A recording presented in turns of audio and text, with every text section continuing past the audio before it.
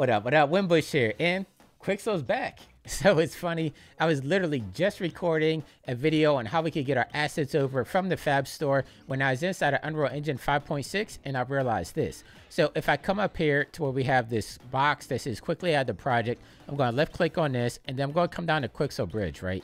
So with this opened up, of course, we're going to get this update plugin thing in here. I'm just going to exit this out, and I had to sign in. But the one thing that I realized is I came down here and I did this one right here. I clicked on this material.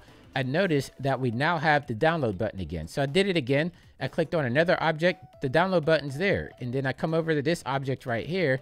Same exact thing. So let me actually download this. I'm going to download the high quality one. Just going to hit download, and you can see that it's starting to download this asset. Now, before the end of 2024, I did redeem all the Quixel assets, so I do have everything inside of my library here. But if we look back down here, you can see that it downloaded it, and then I also have access to this add button. So I can hit add right here, and boom, there we go. The content browser opened up, and just like before, how we were used to a couple of versions back, it just brought in my Quixel assets. But not only do we have access to the Quixel Bridge and the library inside of it, we also have access to the material blend as well, which I did a tutorial on how we can manually do it inside of 5.5, but with 5.6, everything is there again.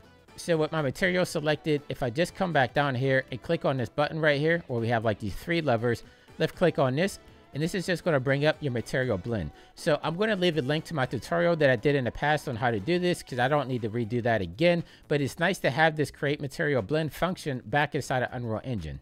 So I just wanted to make this quick video because I was really excited once I accidentally stumbled upon this inside of Unreal Engine 5.6, which I'm pretty sure the entire Unreal Engine community is going to be really excited to see. So leave me a comment down below if you're excited to see Quixel Bridge officially come back in the Unreal Engine. And until next time, stay fresh, keep creating, and I'll catch you in that next video. I'll see you soon. Take care.